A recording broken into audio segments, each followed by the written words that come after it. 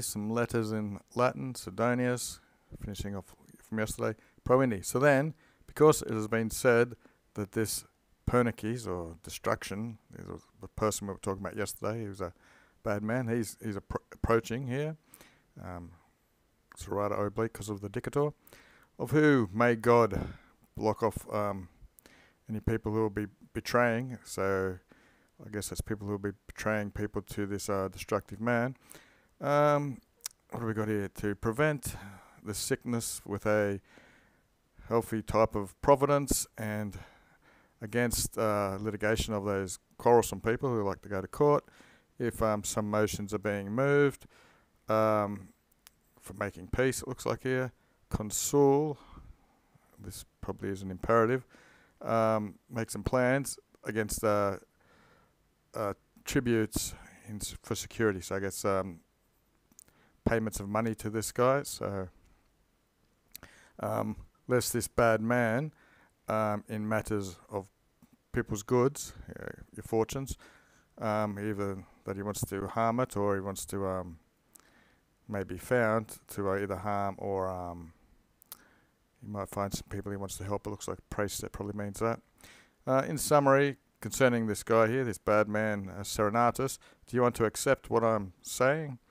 Other people, the rest of other people, they're fearing to be afflicted through this above written person, some damno, which is loss. To me, even the benefits of a bandit should be suspected if he's doing good. So I think praise that man, sometimes he might be doing good for people. I think it was so he could be seen to be doing good. Anyway, that's the end of that letter.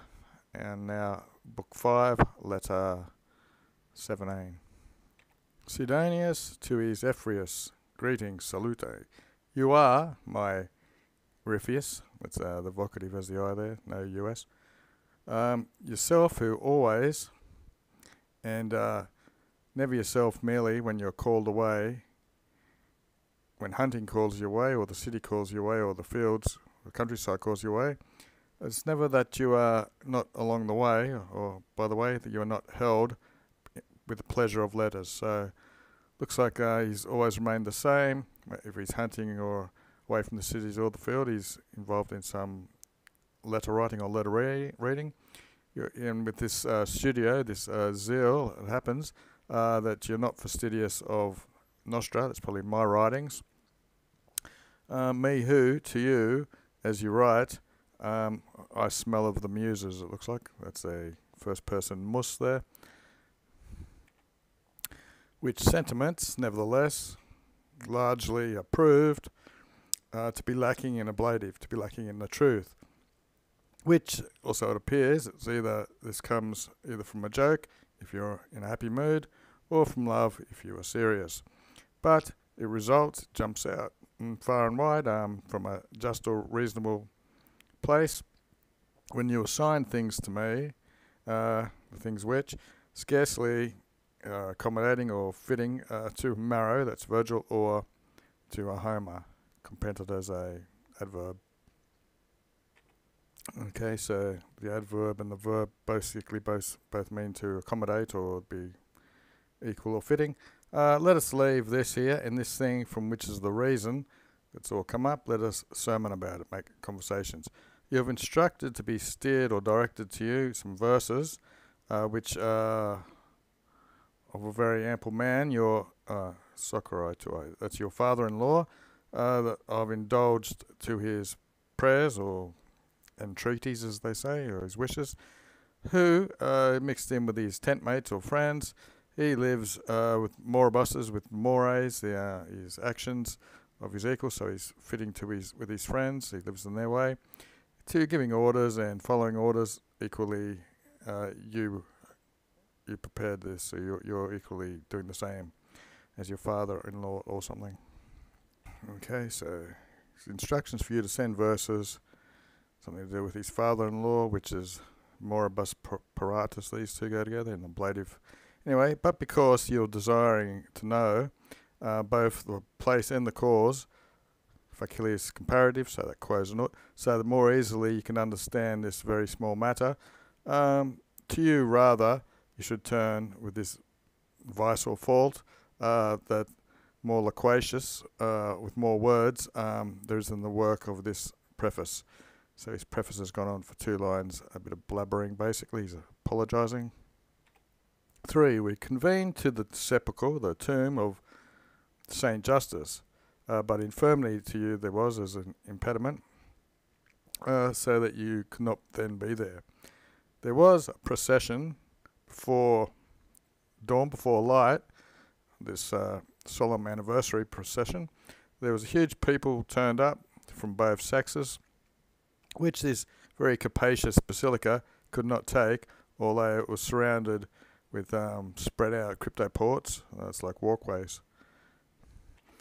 With the cult peracted of the vigils, so the rite was finished of the vigils, which with alternating sweetnesses, the monarchs, the monks and clerics had celebrated the psalms with alternating sweet songs, whatever.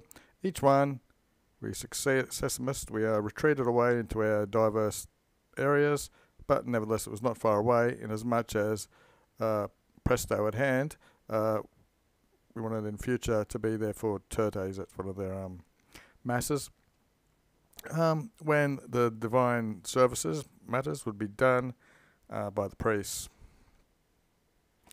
Concerning the compression, the tightness of the place, sane clearly, and of the turba, and of the crowd, so the place and the crowd, there was great compressing in, and concerning the numerous lights which had been inlated or brought in, there was an excessive amount of gasping and hello.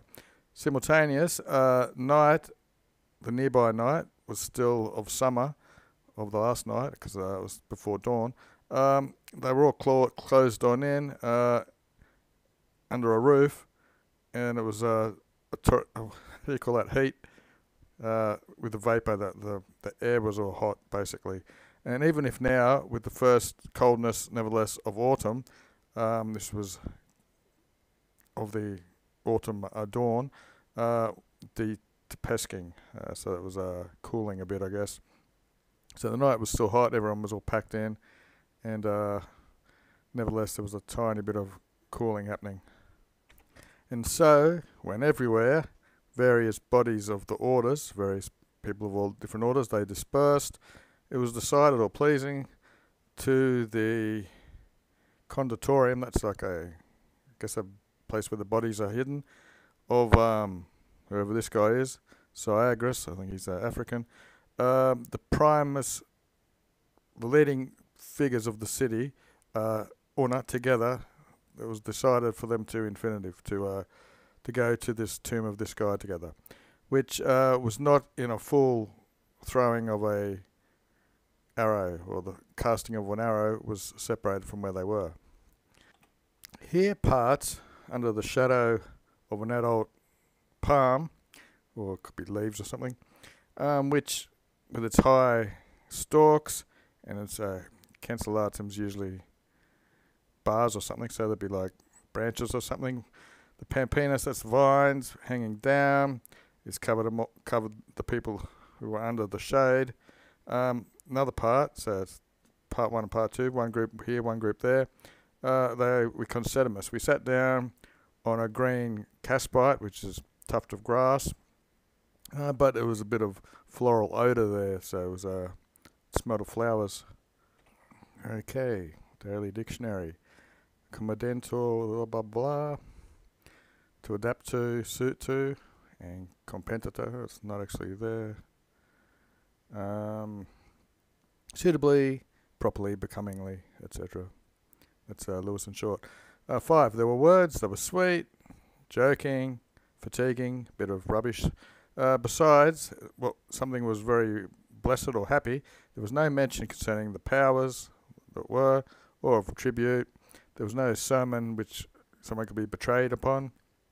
There was no person which would be betrayed. Certainly, the fabulous stories were worthy in relating, and with worthy opinions, each one was able to refer his opinion. It was heard with most ambitiously. People were jockeying to speak, and nor for this reason, id circo, the narration was not distinctly in one style, I guess, because happiness was mixed in with it. Happily, they mixed things in. Amongst all this, for a long time, they was in leisure, and it seemed they needed something to do because they were market this means they're wasting away or sat in the same place for too long.